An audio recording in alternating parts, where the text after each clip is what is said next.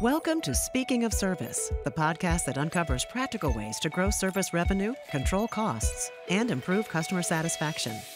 If you're looking to innovate, gain a competitive edge, or just learn about the latest service trends, you've come to the right place. Today, Chris Wolf, VP of Strategy Partnerships, joins Marco Zeller, Director of Remote Service and IoT at Karl Storz, to discuss how speed, cybersecurity, and compliance is crucial to keeping equipment safe and current in a constant effort to improve patient outcomes. If you've ever been able to leave the hospital with a small bandage instead of an incision and an overnight stay, there's a good chance you have Karl Storz to thank for that. For more than 75 years, this brand has been associated with instruments that enable endoscopy or scope surgery that allow doctors to do minimally invasive procedures where in the past you might have involved a multi-day hospital stay and an incision. But that's not all that this brand does. Karl Storz is synonymous with the superior visualization technologies and the surgical instrumentation that accompanies that are revolutionizing the way that care is provided both to people as well as to animals. This is great for patient outcomes, for effectiveness, for human health, animal health, but it's also great for business. Medicine is a business after all, so the availability of these life-changing, life-saving technologies are important to the revenue streams of the providers who use them. I'm delighted today to introduce a member of the Karl Storz team. He's an engineer. He's a bona fide techie. He's also a patent holder. Welcome to Speaking of Service, Marco. Please tell us a little bit about yourself and your role at Karl Storz. Yeah, hi. I work for Storz since almost 17 years and started as a software developer.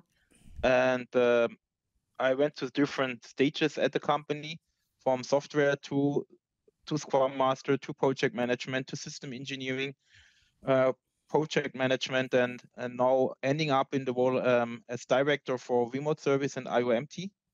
In my role today, I'm responsible for the connectivity of our devices to the cloud, making sure we get the data from the devices and establishing let's say, the digital backbone for the device to the business communication, so that we can establish new capabilities, new value for our customers beside the core we have today. Well, I know your customers care tremendously about having top quality, efficient equipment that's readily available, flexible for repairs, but you have to deal with the sensitivity of equipment in a hospital setting that involves patient outcomes, but also the continuity of the availability of that equipment, making sure it's always fit for duty and that the software that's involved is constantly up to date.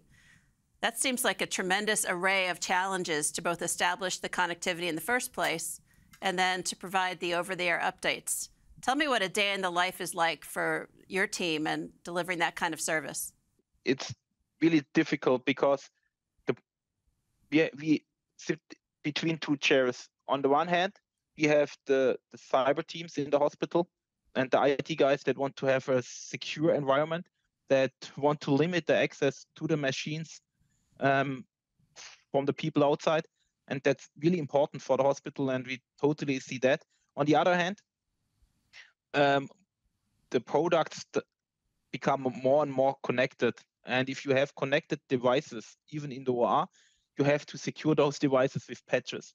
And so the only way to patch those units is to provide a connectivity to the cloud and establish a digital way to update the units. And this is really a challenge.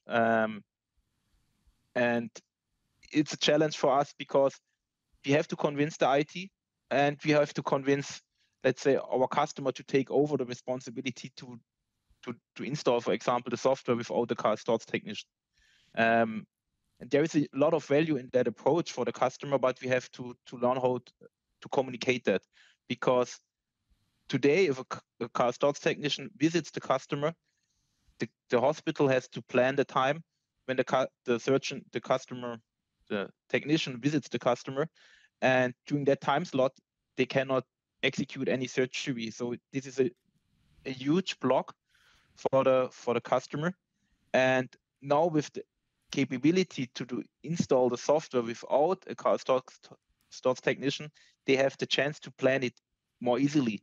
They can update the units easily during the day whenever there is a room available. They can update in the evening without blocking time. So that makes the life of the customer and of the biomed, the technician of the customer, really easier than today. Let me unpack that just a little bit. You mentioned the term biomed, which I think in Europe is a common title, but in the US, we might refer to these folks as the technicians who are responsible for the well-being of the medical equipment that are used in a clinical setting or in an operating room. If the surgeon is the king in the OR, or arguably the anesthesiologist, the biomed or technician really has tremendous amount of authority in whether a particular device is connected or not. How do you convince these technicians to get on board with you and connect the equipment in the first place? I would say the biomed is easier to convince than the IT. What we see today is a change of that role. In the past, the world between biomed and IT was separated. The IT was responsible for IT equipment, PCs and so on, and the biomed for the boxes, for the devices. And now that the medical products become more and more PCs, this world is more or less merging together. And we can see that the biomed needs more and more IT background. And when we talk about connectivity, the biomed is easy to convince because there is a clear value for them. Less work, easier to plan, more transparency. That's easy and that's convincing. But on the other hand, we have the IT department with their strict rules. And so I would not say challenge, but the most discussions we really face with the IT department. They have good questions about security, and they have good reasons why they ask certain questions. And the only way to convince the IT department is really by providing transparency to them, give them the ability to understand what happens between the device and the cloud. And that transparency helps them to do their job, make sure that only data exchange that should be exchanged. So you have the twin responsibilities of patient privacy as well as the cybersecurity of the data that's involved in that whole operation. No pun intended. Yeah, exactly. And we have that weird situation that we have to make sure that we are secure. And the only way to make our product secure is by installing the latest software. So we have to connect to the cloud. That's really weird and more or less contradicting. We don't want to have connectivity, but we need the connectivity to be secure. And that's the challenge. And that's more or less the message we have to send out, that we need that to be secure, and that the connectivity is not against security. It's the only way for security. So over-the-air updates are the most important thing that you can provide to assure the devices your customers are using are fit for purpose, are fit for patients, but also secured from cyber threats. How do you deliver those over-the-air updates? What are the particular challenges you face in the medtech world? I would say the biggest challenge for updates of medical equipment is the control. Again, all about control and transparency. If you update a consumer device, it's easy. You update them whenever you want. You can update your Windows PC, or Microsoft can update the Windows PC whenever they want. Even if they shut down your PC while you're using it, actually, they can just shut it down. Not the big deal for you as a consumer. But in the medical environment, it would be horrible if we shut down the OR and install the software. So our biggest challenge is, let's say, the safety during a software update. So how can we install the latest software on a machine without breaking the safety of the device, of the system? And so at the moment, we decided to go the safe way by, let's say, hand over the responsibility to trigger the installation to the biomed. So they still have to go to the OR and trigger the button. But with that approach, we, like said, we hand over the control to the biomeds, and they have the chance to verify, okay, this OR is not in use, and it's safe to update the OR. That's one piece. And the second piece is we really have to make sure that the software fits to the unit. So we heard a lot of challenges in the consumer areas where smartphones are updated and then somehow they have problems, and that's not possible in the medical area. All the software updates have to be verified, have to be proof that they work on a specific version of the unit.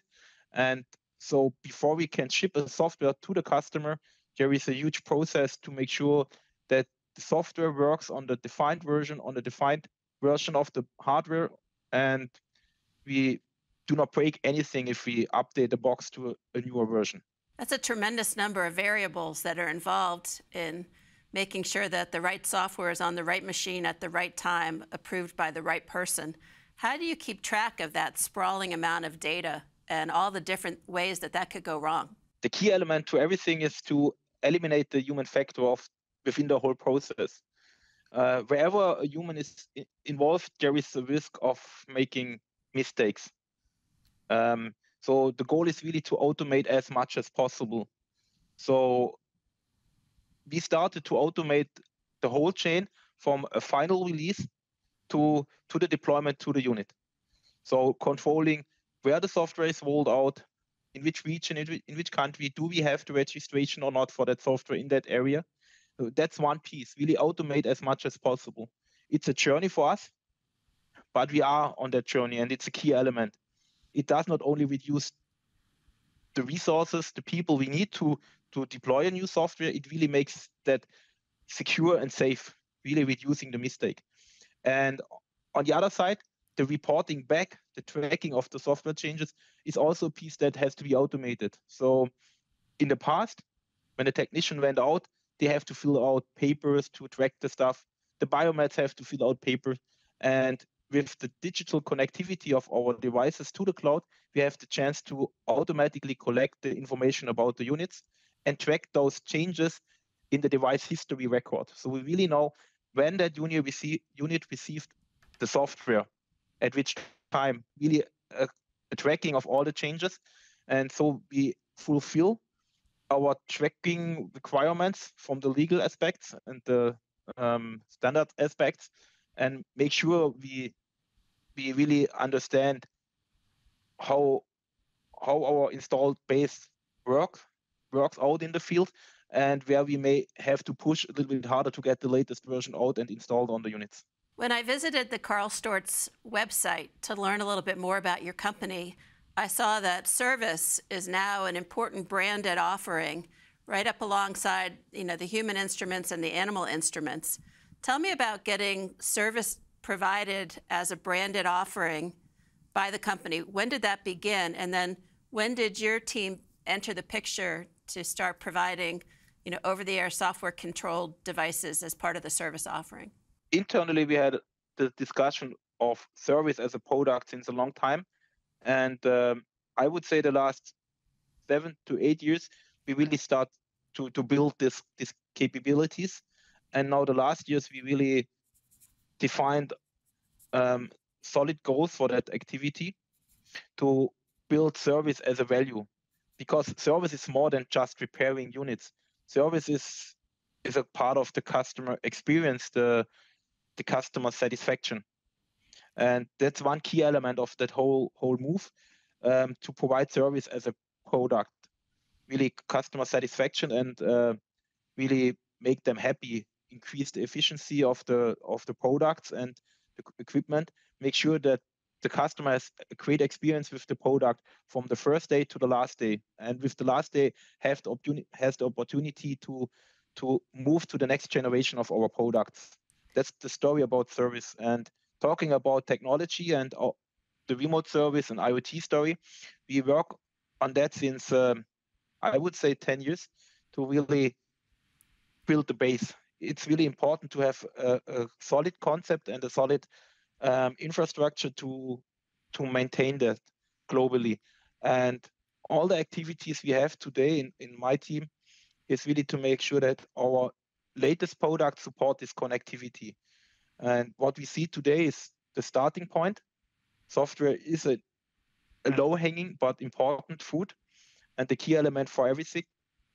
But we again on a journey, and the last 10 years were just the beginning, and we will see a huge, let's say, increase of the performance in the next years. What are the goals and the metrics that you use to measure the success of that initiative you have?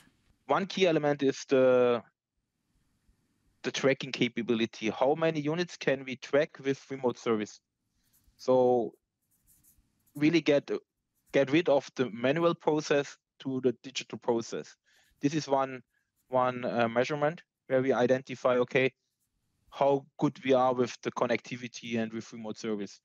The second thing is, or are the costs for the software maintenance.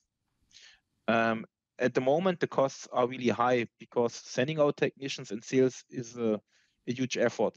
And so if we can reduce those costs, we have a huge value.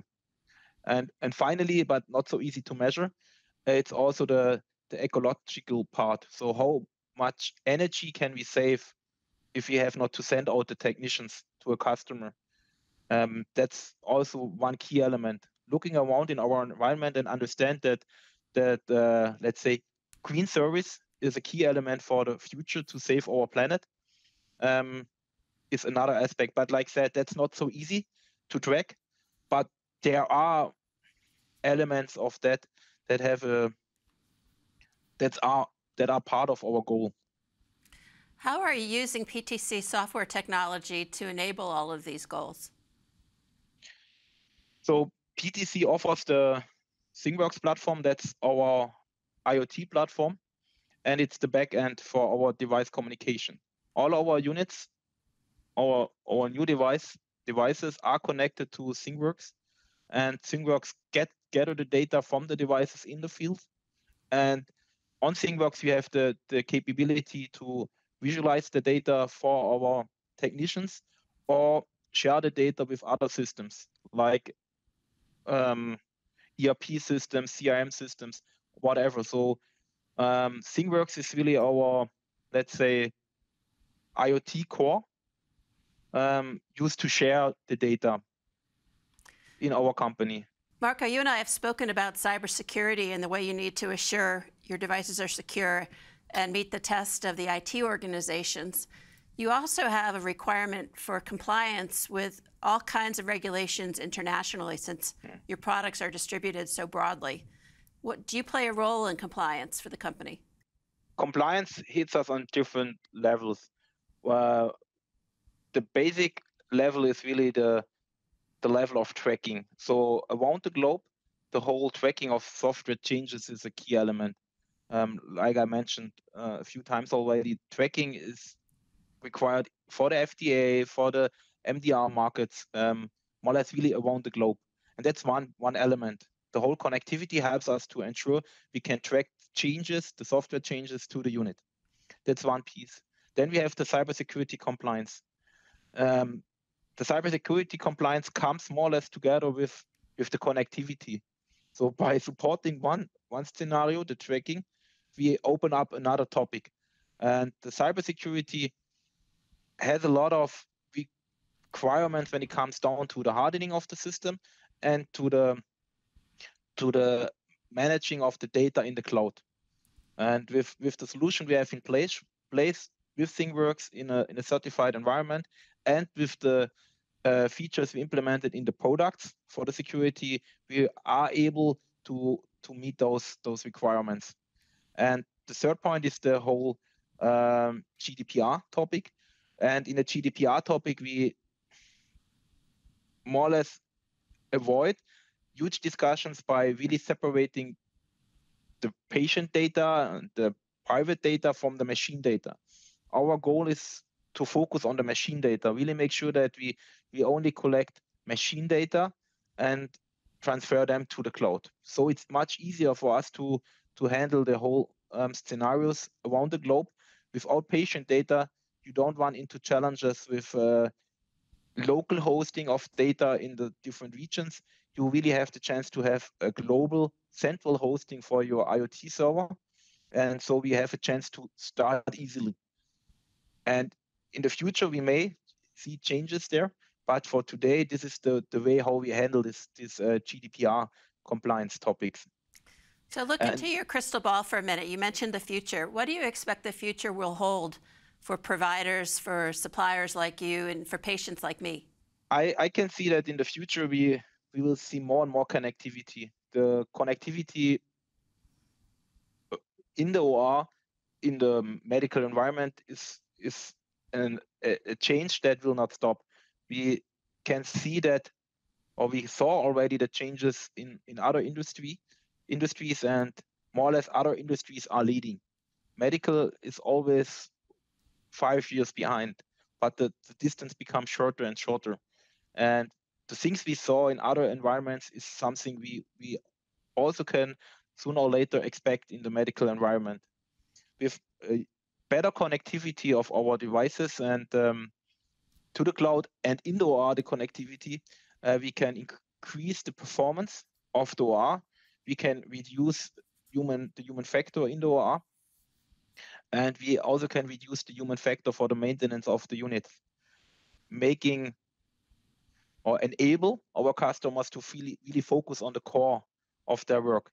And the core of their work is to ensure that we have great patient outcome and that the biomeds, the IT, can provide the full and secure service, that the units are available as needed, and the whole environment is secure. So I can see a lot of let's say, data exchange and interaction on a digital layer, more than we see today. Well, it's clear that your customers have a duty to provide outstanding medical care, but they are also running as businesses that have to operate with operational efficiency and effectiveness with safety. And data is only getting larger and larger for them, and the importance of your over-the-air connectivity and the ability to service these devices remotely is essential both for safety and operational excellence. I just want to thank you for the innovation that Karl Storz has been provided for 75 years and the innovation you and your team are bringing to delivering remote service that will make those ORs even more effective for us patients. Congratulations, Marco, and thank you for being on Speaking of Service. Thank you, and it's always a pleasure to talk about service, because service is my passion. I love service. We at Karl Storz love to provide service and love to provide better services for our products in the future. So not only having an outstanding patient result, also provide an outstanding result for the maintenance and support of our products. Thank you. Thanks for listening to the Speaking of Service podcast, brought to you by PTC. If you enjoyed this episode, please subscribe wherever you get your podcasts and leave a rating or review. And be sure to check out other episodes to hear new perspectives on improving life for aftermarket professionals, service teams, and the customers they support. If you have a topic of interest or want to provide feedback, email us at speakingofservice@ptc.com or visit us at ptc.com/speakingofservice.